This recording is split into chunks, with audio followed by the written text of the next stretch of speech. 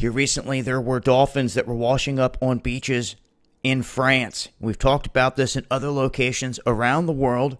When it comes to home here in the United States, we have this occurring again, and this is happening between Laguna and Huntington Beach in California.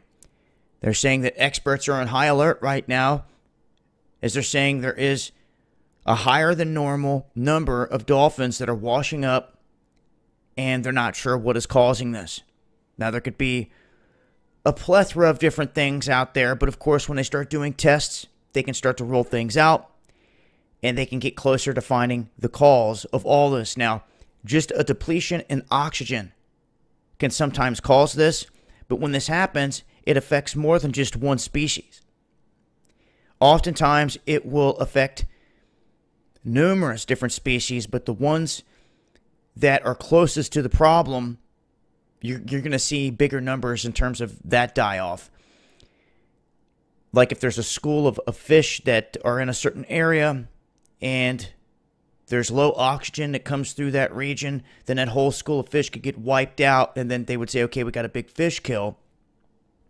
Now, the dolphins, on the other hand, they seem to be washing up in this one specific area. So it's not like it's going on along the coastline all the way up to Washington. Now, they're citing that they do believe that this could be because of all of the rain and the runoffs. And what that means is that all these chemicals from all the farms and factories and everything else have ran off into the ocean. And we have individuals, actually local residents, that say that, this is heartbreaking, that these are our friends.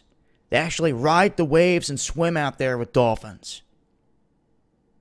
And it's heartbreaking to see this happen. But they're saying that an algae bloom could be responsible for this.